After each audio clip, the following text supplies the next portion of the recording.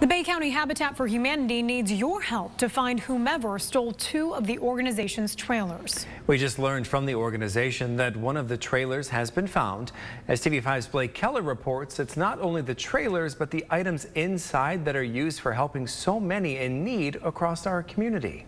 Bay County Habitat for Humanity has been closed due to COVID-19, but it didn't stop their executive director from checking on the property. I pulled in the driveway yesterday morning and I look over to the side and both my two of my three trailers are gone. Kraus says he found himself in a panic when he noticed the missing trailers, but was soon overcome with anger.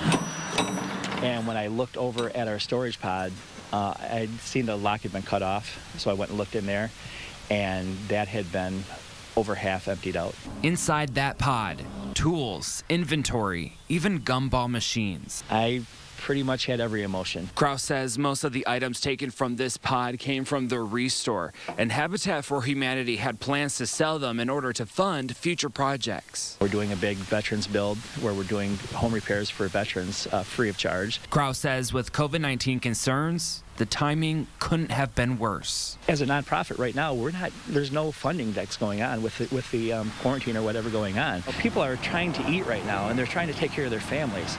So it's, it's a hard time for all nonprofits. Kraus says Habitat for Humanity will still do their best to fund their upcoming construction projects. In Bay City, Blake Keller, WNEMTV5. The one flatbed trailer has been found. If you think you've seen the enclosed trailer or you have any information, call police or Bay County Habitat for